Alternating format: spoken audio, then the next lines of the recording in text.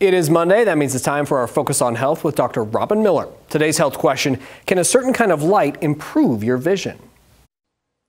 Yes.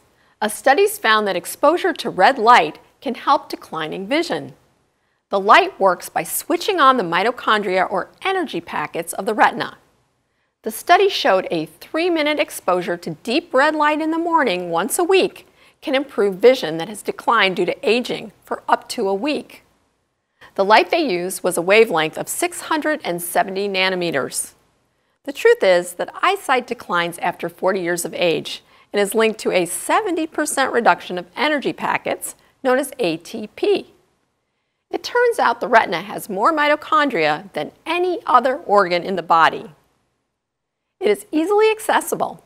It's easy to see if things are working by merely asking people what they see. The study involved a small group of men and women from 34 to 70 years of age. Some were exposed to deep red light in the morning and others in the afternoon. The red light was about 1 camera stop brighter, or twice as bright as the overall lighting in the testing area. Color contrast vision was tested 3 hours after the red light exposure and then in 1 week.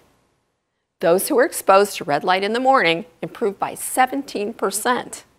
The study found that 3 minutes is the optimal length of exposure for maximum improvement. This may be an easy and wonderful solution to deteriorating vision issues that affect most of us as we get older. Don't forget, you can join my colleagues and me right here tonight at 6 p.m. for Docs on Call. Please call us so we can answer your questions right here on NBC5. Back to you.